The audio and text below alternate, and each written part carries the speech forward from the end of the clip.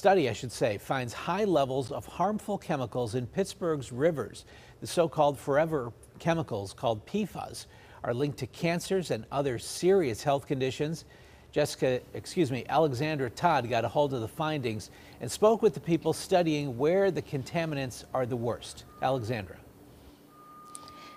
That's right, Ken. These forever chemicals are contaminating our rivers and flowing through our faucets. Researchers are trying to figure out a way to stop them.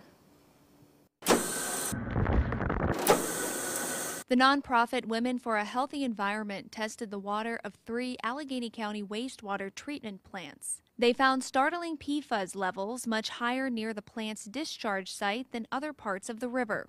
This confirmed that wastewater treatment plants are a source of contamination, PFAS contamination, because they don't have the mechanisms by which to filter out the PFAS chemicals. The nonprofit raises awareness about PFAS that have been used for decades to make waterproof products and non-stick ones like fast food packaging.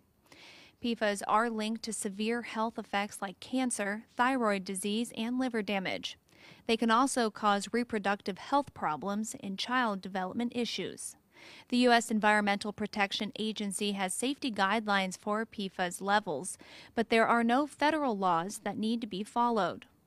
Wastewater treatment plants have very specific things that they are filtering out and filtering for. And so PFAS is not necessarily one of those chemicals that there's a mechanism in place. Pennsylvania does not have any state laws governing PFAS, but other states are moving to find them and restrict them. Michigan is a good example. They have testing and monitoring and reporting requirements. And so we think that that's a good model, frankly, that Pennsylvania should be adopting and putting into practice. The nonprofit believes the state needs to change its policy around testing for PFAS and deal with this developing problem with real action. I think we all can take simple steps to reduce our exposure and then advocate for and use our voices for some of the things that we need at both the state and federal level.